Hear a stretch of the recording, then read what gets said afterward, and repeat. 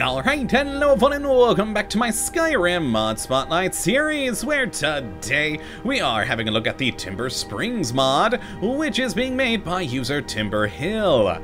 And what this glorious little piece of work looks to add into the game is a fun new location in the world where you, the Dragonborn, can go and have a little rest and relaxation after a long day of adventuring, and that of course is the Timber Springs Hot Springs Resort, which is magnificent. It's such an odd little thing, but I've actually been having a lot of fun with it. I think it's a pretty interesting and neat little addition into the game.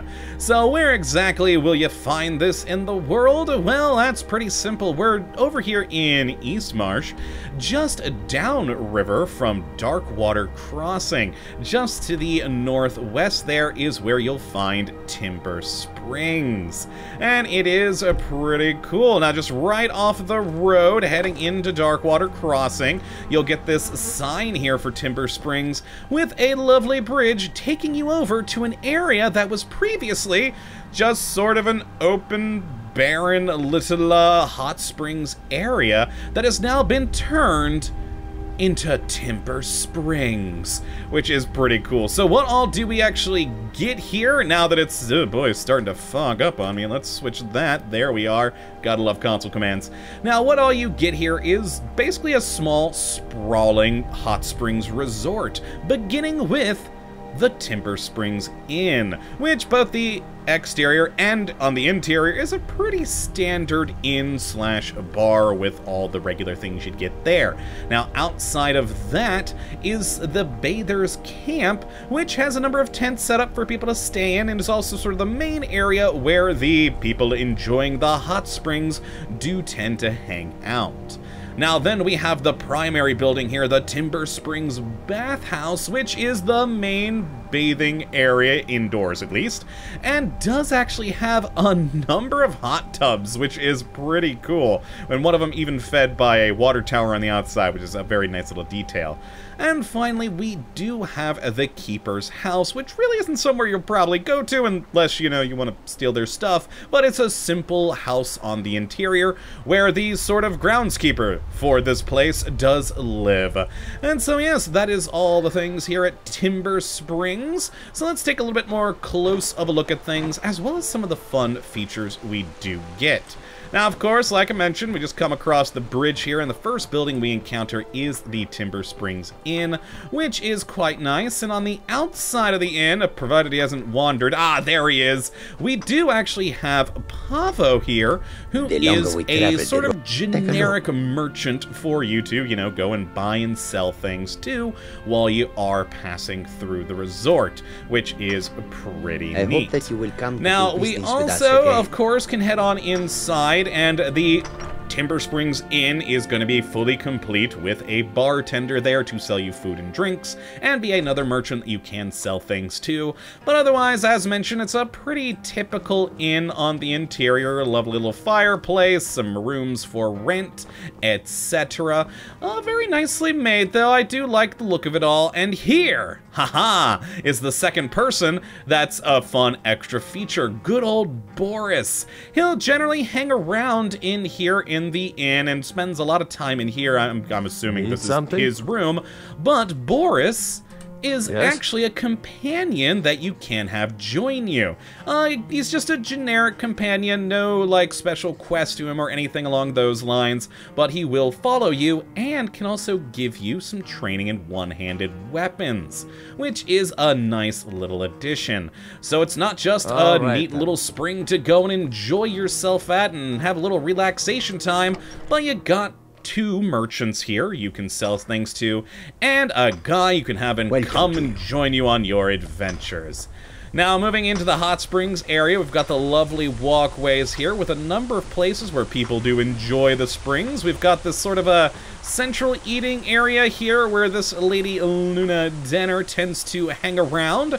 And of course, over on the other side where we have the Bathers Camp, you can see people are currently just sort of sitting around the place. They do tend to wander around both here, the hot springs itself, and even heading on into the bathhouse right over there. Well, yeah, just kind of a cool little campsite over here with some neat tents, very well decked out with furs, etc. Each one holding either 1 or 2 beds for people to sleep in. And there's even, on the backside to the west, a set of stairs going down to, frankly, one of the nicest latrines I've ever probably seen. I mean, imagine, you know, doing your business next to a waterfall. That, kind of cool, actually. I wouldn't mind that. But yeah, just some nice latrines here for the people visiting the spa. And then we do also have like another little tent here with a nice little target practice bit and also a tanning rack for you to, well, do any leather working in. Always nice. And then another small little encampment here where people will hang out and bathers will come to enjoy the hot springs. Now, if we head on inside to the bathhouse, which is probably my favorite part of this whole place, it's just great. You got the nice little inn sign there, which is, of course, the wrong inn, but still a nice sign. And heading on into the bathhouse, it's just a cool idea, taking sort of the typical hold building, ripping out all the walls, and creating this. An actual bathhouse out of this thing. It's pretty neat. But let's check by the door first, where you got a nice little area to get yourself undressed and prepared. Have a little lavender, spruce yourself up, and a nice little table over here with some empty bottles of wine and a sweet roll. And on the right-hand side, moving into the main bathhouse area, is, well, the nice hot tubs here, which are pretty cool. You can just step right on in, enjoy a Blackbriar mead, and just soak it all in. Ah, magnificent. And you got like a whole load of towels on the shelves, a variety of other things, such as more drinks there. And I think this one's probably my favorite bit in here, just because behind the building, by that wall, there is a big water tank outside, and that's where that water's coming from there. Just a nice, neat little detail, which I very much do enjoy. Oh, we can just see that one of the bathers has come to join us here by the fire, where we also, interestingly, have a, shrine to Mara. Don't know why that's there, but hey, Mara's all about love, and who doesn't love a good bathhouse? And then finally, we've got like a cold bath over here with some nice lounges. Just a lovely place to relax in. Now, then if we head back outside into Skyrim, there is sort of a small outbuilding off to the side of the bathhouse here, just in the trees. Nothing really too special about it, but it is there. But we do have for your use, you know, a nice cooking pot here, as well as a place for you to chop wood, and even a grindstone for your crafting needs. And the innkeeper will buy firewood, so, you know, if you need to make a little extra cash, you can go ahead and do that.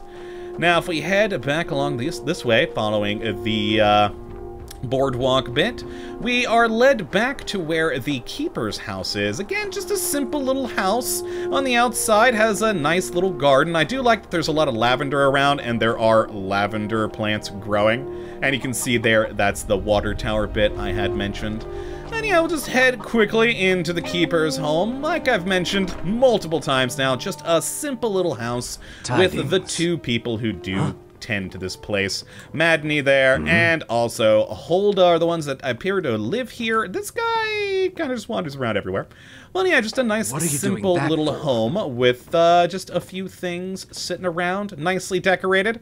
You can take it if you like. You want to steal all their worldly possessions. But, you know, maybe don't be so rude. You're at a bathhouse. Enjoy yourself. And then you can continue on with the boardwalk over here to another area to just sort of sit, relax, have a drink, some food, and enjoy the beautiful scenery behind Darkwater Crossing over there. Lovely. It is just a cool little place. Perhaps not the most useful locale ever. There's no quests associated with it. There's no interesting things like lore-wise. It's just a neat little location and a cool place added into the world because, I mean, come on, Who wouldn't see beautiful hot springs like this and not want to sit and relax here? For anyone who has visited this area normally in the game, there actually is typically 2 hunters, I believe, camped out enjoying the hot springs. So basically it's just expanded upon that little idea of people coming to this lovely place to enjoy the healing hot spring waters and just having a little bit of fun in life. Some of you'd like to download this mod for yourself, which I'd certainly recommend you give it a go. Good afternoon. You can take a look at the link in the description as per usual, but that, my friends, is really all I've got to show off here. It's just a neat, fun new location in the world. So do go check it out, have fun, and hopefully you have enjoyed this episode today, and you do come back for the next, when hopefully we'll be looking at yet another wonderful mod. But until that time, my friends, thank you for watching, and as always, have a good one!